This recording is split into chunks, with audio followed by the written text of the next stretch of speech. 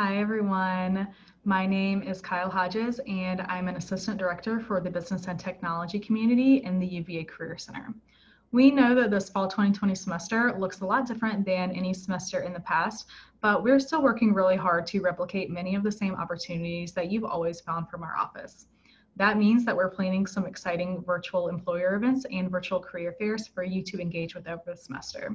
So I wanted to walk you through some of the key differences and show you exactly what they're going to look like, how to sign up and register, and give you a few tips for success. So I'm going to get started by sharing my screen and taking us over to Handshake. And you can find just about everything that we have going on by going to this events tab at the top of the page. And actually, most of the employer events and career fairs are going to be within this career fairs feature. So you want to go to this button up at the top. And here you will find all of the fairs that our office is planning, as well as all of our collaborator offices across the university are planning as well. And in this video, I'm going to be focusing on the virtual fall finance night. However, the tips that you see in this video will apply to all of the events that we're planning over the semester.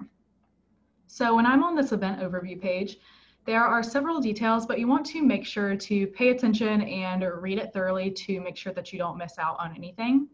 And even when you scroll down to the bottom of the page here, you'll be able to see all of the employers that are attending, a little bit more details about the company, and some of the jobs that they're hiring for as well. So that is a tip to make sure you know about too.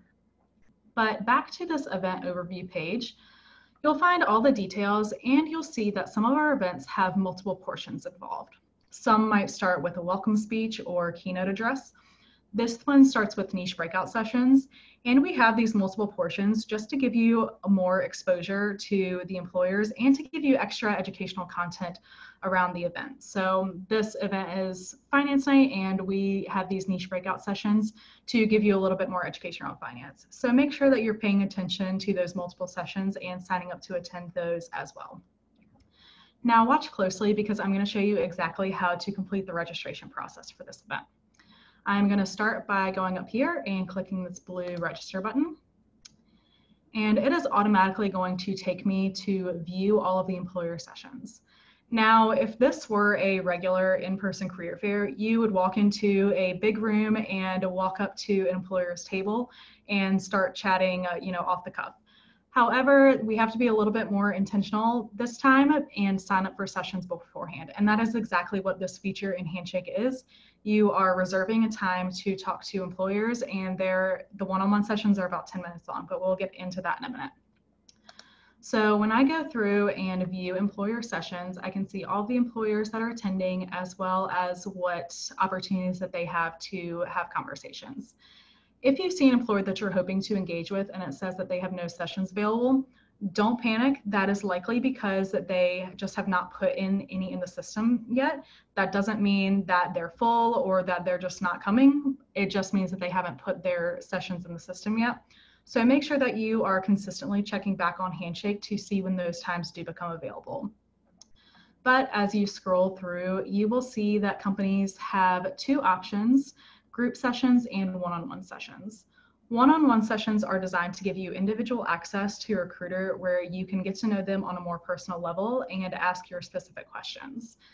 Group sessions are designed to give the employers chances to give a company overview and share about their recruiting process with a little bit of a larger group, but it's also a time for you to ask them your questions there as well.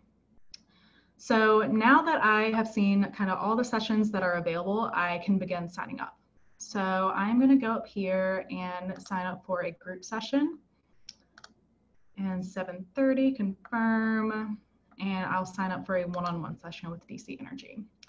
So these little red dots on the time, it tells me that I have a conflicting session and Handshake won't allow me to sign up for a one-on-one session that conflicts with the group session with ClearSight that I signed up for. So that's a really great feature that Handshake uses to make sure that you don't double book yourself. And so that just makes me change my time. So maybe I'll just sign up with a 7 o'clock time with this recruiter and confirm. And as I'm going through and signing up for sessions, Handshake is going to build a schedule for me. And I can see that by going to my sessions.